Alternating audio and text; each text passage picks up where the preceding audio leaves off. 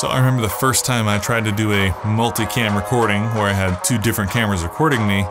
I thought it was in the clear, and I mean the lighting was good and I set the white balance, but it was two different cameras. And right now I have two different cameras and I've purposely set the white balance differently on both of them just to simulate this effect.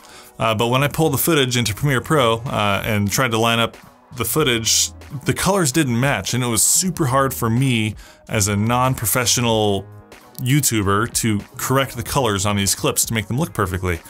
Thankfully, Premiere Pro now has a new feature that lets you immediately color correct any footage to look like any other footage. So you can just make one look great and then basically copy the settings onto any other clip regardless of what your white balance setting was. All the colors will just match perfectly. It's like magic. Here's how you do it. First off, take the two clips from your different cameras, or two or more clips, whatever, drop them into Premiere Pro and drag your clips onto the timeline. And then click on the color workspace.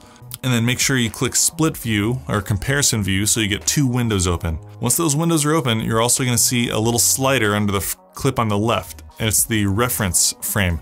Drag that reference frame to where you're happy with the color correction on, or just you're happy with the colors on it.